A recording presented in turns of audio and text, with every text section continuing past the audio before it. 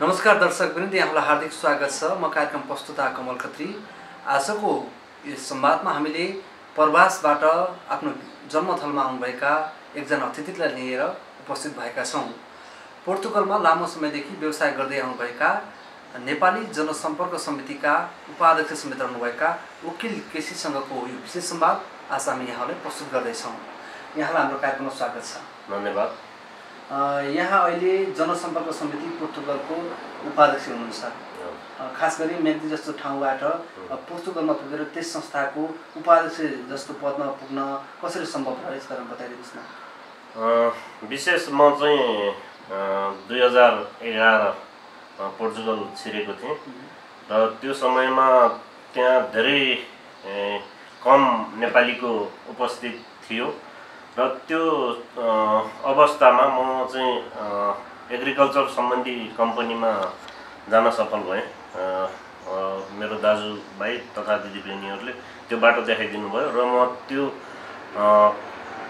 Agriculture कम्पनीमा पुगिसकेपछि मैले धेरै दुःख गरेँ र त्यो पोर्तुगल देशमा चाहिँ कार्ड बन्न त्यति बेला धेरै गाह्रो थियो, कठिन पनि थियो र म चाहिँ त्यो दुःखलाई झेल्दै एउटा सानो कम्पनी स्टार्ट गर्ने मौका पाएँ र त्यसमा थोरै लगानी पनि गरेँ र त्यो क्षेत्रमा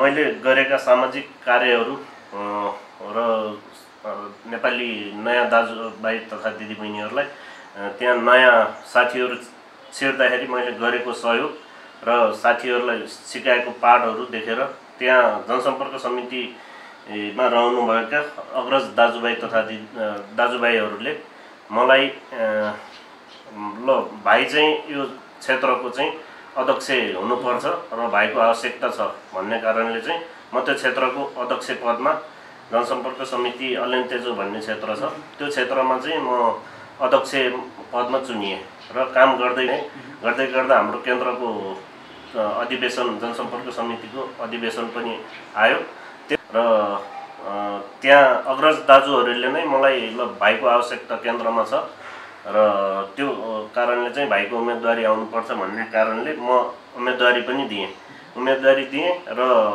हाम्रो अधिवेशनमा अहिले जनसम्पर्क समितिको पहिलो पटक चुनाव भएको छ र त्यो चुनाव गरियो पनि र चुनावमा चाहिँ अत्याधिक मत ल्याएर म विजय घोषणा भए। जसरी हामी नेपालीहरू विदेश जानु एउटा बाध्यता नै हो अधिकांशको लागि र कतिपयको लागि एउटा अवसर पनि हो।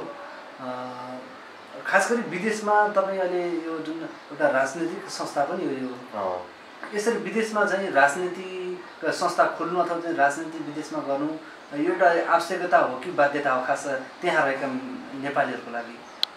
यो आवश्यकता पनि हो, किन भनेपछि अब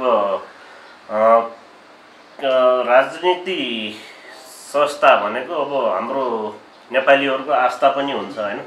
त्यो ठाउँमा चाहिँ अब म आफ्नो पार्टीको आस्थामा केन्द्रित हुन्छु हैन र अब त्यहाँ पोर्तुगलमा धेरै सङ्घ संस्थाहरू छन्। अब नेकपाको पनि छ, काङ्ग्रेसको पनि छ, विभिन्न जिल्लाहरूको सङ्गठनहरू पनि छन् र त्यहाँ चाहिँ अब विशेष गरी एक नम्बरमा चाहिँ जनसम्पर्क समितिले धेरै राम्रो काम गर्दै आएको छ र अहिले हाम्रो कार्यकालमा पनि आदरणीय दाजु विनोद घिमिरे अध्यक्ष हुनुहुन्छ। उहाँको कार्यकाल हाम्रो कार्यकालमा चाहिँ धेरै कामहरू भएको छ। अब त्यहाँ नयाँ छिर्ने नेपालीहरूलाई भाषाको आवश्यकता हुन्छ। हामीले चाहिँ ती नयाँ साथीहरूलाई चाहिँ भाषा सिकाउने काम पनि गरेका छौँ र त्यसको लगत्तै हामीले अब तपाईँले भन्न खोज्नुभएको विदेशमा त्यहाँ पुगेका जुन नेपालीहरू अप्ठ्यारोमा परेका नेपालीहरूलाई आपद विपद पर्दाखेरि सहयोग गर्ने, उनीहरूको चाहिँ भनौँ व्यवस्थापन गर्ने यी लगायतको कामहरू गर्नको लागि त्यहाँ चाहिँ यस्ता खालको संस्थाहरू आवश्यकता महसुस भयो भन्ने कुरा हो। त्यही नै हो। र अहिले चाहिँ जस्तो तपाईँको यो संस्था नेपाली जनसम्पर्क समिति पोर्तुगलले के कस्ता चाहिँ काम गर्दै आएको छ त? कामहरू त अब त्यही त मैले भनिहालेँ। अब नेपालीहरू नयाँ नेपालीहरूलाई त्यहाँ एउटा फिनान्स पेपर भन्ने हुन्छ, त्यो नम्बर निकाल्ने कामहरू पनि गरिरहेको छ हाम्रो जनसम्पर्क समितिले र नयाँ नेपालीहरूलाई चाहिँ भाषाको शिक्षा पनि दिएको छ। किनभनेपछि त्यहाँ हाम्रो साथीभाइहरू धेरै पुरानो साथीहरू हुनुहुन्छ जनसम्पर्कमा, उहाँको भाषा उहाँहरूको भाषा राम्रो नै छ, त्यो कारणले नयाँ जाने साथीहरूलाई चाहिँ भाषा पनि सिकाइन्छ होइन। लगत्तै अब त्यसको साथसाथ धेरै अब जुनसुकै अब घटना घटेको हुन्छ जनसम्पर्क समितिले सहयोग गरेकै छ होइन। र हाम्रो चाहिँ त्यहाँ कोअर्डिनेसन हुन्छ। अब विनोद घिमिरे दाजु अध्यक्ष हुनुहुन्छ, अब हामी 3 जना उपाध्यक्ष छौँ, लगायत कार्य समितिका साथीहरू आफ्नो आफ्नो ठाउँबाट सबैले पहल गरेर आफ्नो भूमिका निर्वाह गरेका छौँ। जस्तै मेरो काम भनेको अब म उपाध्यक्ष छु र म अर्को क्षेत्रमा बस्छु, तर पनि मैले त्यहाँ कम्पनी सञ्चालन गर्दै गर्दाखेरि नयाँ नेपालीहरूलाई त्यहाँ लगेर रोजगार दिनेदेखि लिएर अब नयाँ छिरेको नेपालीहरूलाई त्यहाँ सोसल पेपर भन्ने, सोसल नम्बर भन्ने हुन्छ, त्यो पनि निकालिदिन्छु र यस्तै कामहरू भइरहेछ। तपाईँले बिचमा कार्यवाहक अध्यक्ष भएर पनि केही समय संस्थालाई चलाउनु भयो। जस्तै खास त्यहाँ रहेका जुन अधिकांश नेपालीहरू आबद्ध भएको जनसम्पर्क समितिको नेतृत्व गरिरहँदाखेरि कस्तो खालको चाहिँ अनुभूति पाउनु भयो? त्यही त, म चाहिँ लगभग 1.5 महिना 2 महिना मैले कार्यवाहक अध्यक्ष पनि चलाएँ र एउटा कार्यक्रम गर्ने मौका पनि मिल्यो। कार्यक्रम गरियो र त्यो कार्यक्रममा एकदमै छोटो समयको प्र्याक्टिसमा पनि त्यो त्यति ठुलो माहौल भेला गर्न सकियो। धेरै नै खुसी छु र त्यसमा चाहिँ अब भनौँ न जनसम्पर्क समितिको ऐतिहासिक कार्यक्रम जस्तै तरिकाले बन्यो भनौँ, भयो भनौँ। अब हामी कुराकानी गरौँ तपाईँको पोर्तुगलको यात्रा कसरी भयो र तपाईँ त्यहाँ एउटा रोजगारदाता कम्पनी पनि खोल्नु भएको छ, के कस्ता चाहिँ काम गरिरहनु भएको छ? खास तपाईँ सुरुवातमा चाहिँ कसरी चाहिँ प्रवेश गर्नुभएको थियो पोर्तुगल? सुरुमै चाहिँ म पोर्तुगल छिरेको होइन, म जर्मन छिरेको हो। जर्मनबाट अब म जर्मनमा कार्ड बनाउनको लागि त्यहाँ छिरेको थिएँ, तर त्यहाँ सम्भव भएन र बेल्जियम गएँ। बेल्जियममा पनि त्यति अब त्यो समयमा खासै कार्ड बन्ने सम्भावना कम नै थियो र अब मेरो दाजुहरू पोर्तुगलमा हुनुहुन्थ्यो र त्यसै कारणले म पोर्तुगल छिरेँ र धेरै सङ्घर्ष पनि गरेँ र कार्ड बनाउन धेरै दुःख पनि भयो र अन्तिममा अब 11मा छिरेको 15मा कार्ड भयो।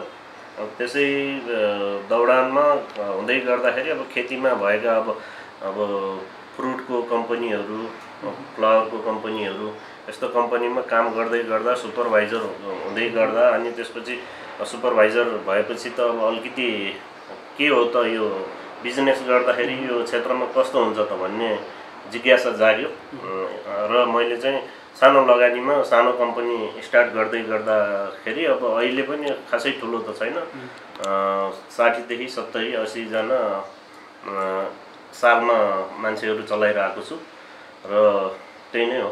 हजुरको कम्पनीको नाम के हो? मेरो कम्पनीको नाम पोलिना ल्याटिना एलडिए। यसले रोजगार खोज दिने अथवा रोजगार दिलाइदिने काम गर्ने हो? यो कम्पनी भनेको जस्तो म्यान पावर सप्लाई भनौँ न। अब मैले चाहिँ कम्पनीसँग जस्तै अब एउटा कम्पनीसँग मैले कन्ट्र्याक्ट गरेको हुन्छु, तँलाई सालमा मैले 50-60 जना वर्कर दिन्छु र हाम्रो रेट के हो त्यो विषयमा हामीले कन्ट्र्याक्ट गरेको हुन्छौँ र मैले चाहिँ मेरो इम्प्लोइहरूलाई मैले कन्ट्र्याक्ट गरेको हुन्छु। खास गरी तपाईँको कम्पनी मार्फत त्यहाँ नयाँ गएका जुन नेपालीहरू हुन्छन् उनीहरूको लागि एउटा चाहिँ अवसर अथवा रोजगारमा प्रवेश गर्ने एउटा चाहिँ बाटो खोल्ने भयो। विशेष गरी त अब सप्लाई कम्पनी भनेपछि त्यति अब टन्नै पैसा पनि हामीले दिन सक्दैनौँ, किनभने चाहिँ हामीले विशेष गरी नयाँ नेपालीहरूलाई बाटो देखाउने र पहिला सुरुमा जाँदा सबैले पैसा बोकेर गएको हुन्न होइन। अब त्यो अवस्थामा चाहिँ हामीले लान्छौँ, घरहरू दिएर घर भाडा चाहिँ पछि काम गरेर कटाउने शर्तमा चाहिँ हामीले घरमा राख्छौँ, पेपरहरू बनाइदिन्छौँ र ऊ लिगली भइसकेपछि हामीले काममा लाग्छौँ होइन।